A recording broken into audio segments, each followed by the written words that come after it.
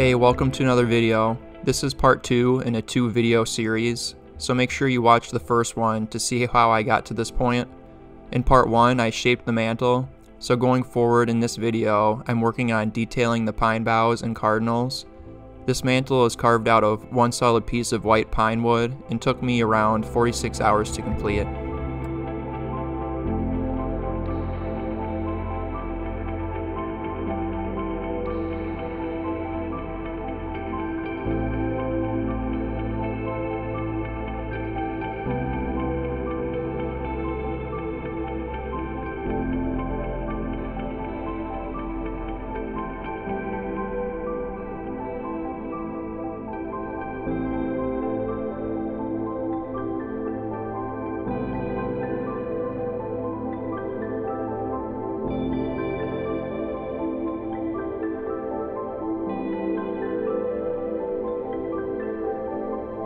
Carving this style of pine needles was new to me.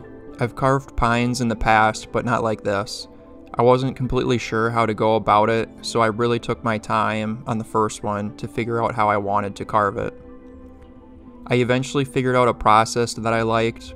With gouges, I broke up that large section that I shaped earlier by carving smaller sections of needles that will be grouped together.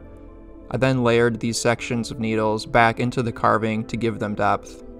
Once it was broken up into sections, I used my Dremel to carve in the delicate individual pine needles. Due to the soft nature of pine, any attempt to carve the needles with gouges resulted in them breaking no matter how sharp I got them. The pine needles were very small and fragile, so a Dremel was my only option to get the look I was hoping for.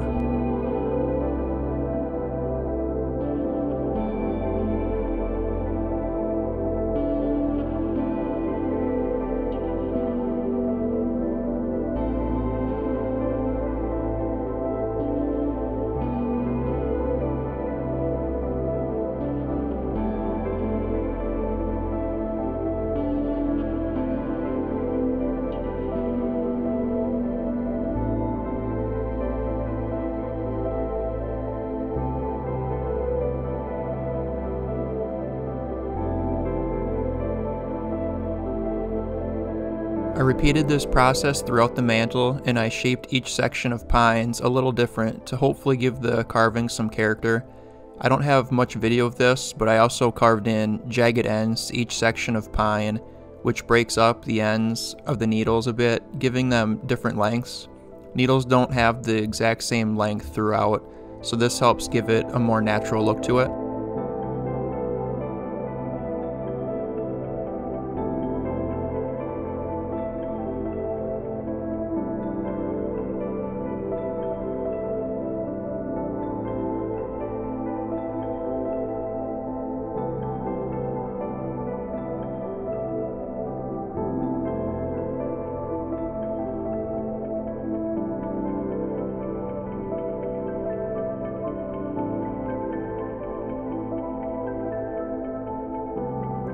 To create the bark texture on the branch, I used a small gouge and rocked it back and forth as I carved.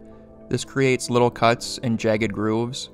I used this technique across and then with the branch, giving it a nice random look. I finished it by lightly sanding, which helps tone the texture down a little bit.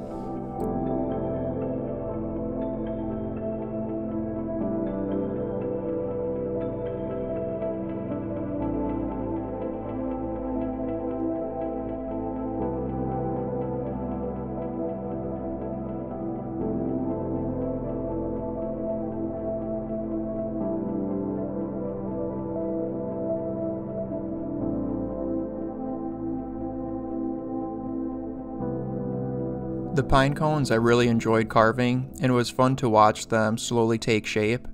After drawing the design back onto the wood, I first carved around each cone scale with a small V-gouge. Then with a small gouge that matched the shape, I created stop cuts around each scale. From there I basically chip carved the pine cone. The scales were fragile, so I had to be careful not to break any off, and I carved them pretty deep, which created nice shadows and depth.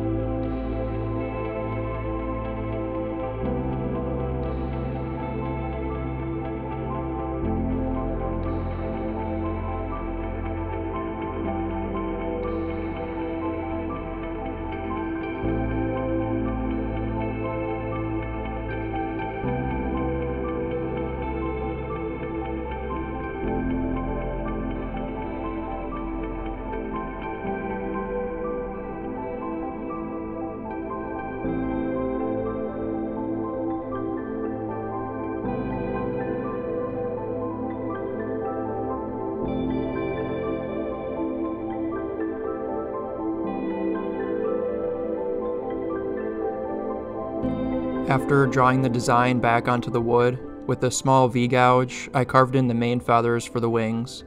With my Dremel using a small flat bit, I carved in the fur using multiple tiny strokes. Due to my limited gouge collection, I was unable to carve the undercut side of the cardinal's head. It's just too tight of an area. This isn't necessary because it can only be seen when looked at from a sharp angle on either side, but it can really finish the carving off nicely if completed. Someday, I hope to have a gouge collection that will allow me to carve this area.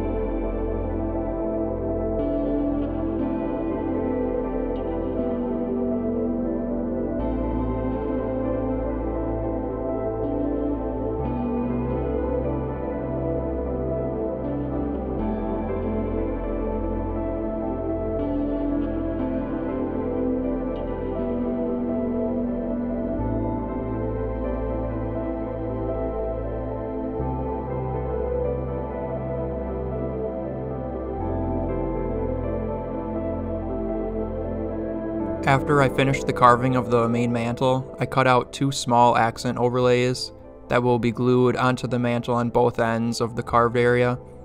I used the same technique to carve the pine needles and cones here, but I had to be very careful for how much pressure I applied when carving.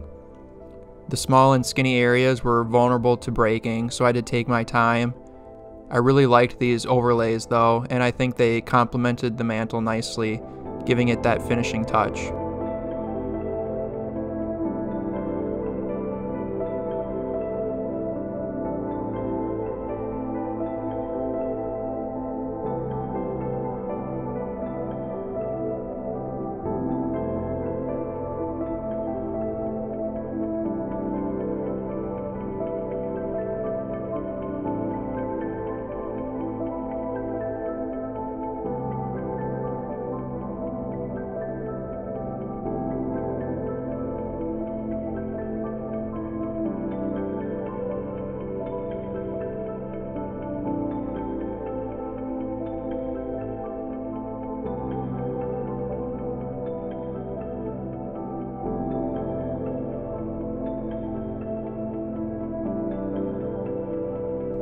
After 46 hours of carving, this mantle was finished off with a coat of gunstock stain, which should match the stained portions of their porch nicely. I really liked this project and am proud to have it displayed over the fireplace, becoming a focal point in the room. This mantle will hopefully be cherished for years to come. Thank you for watching. Make sure you share, like, and subscribe, and I'll see you in the next one.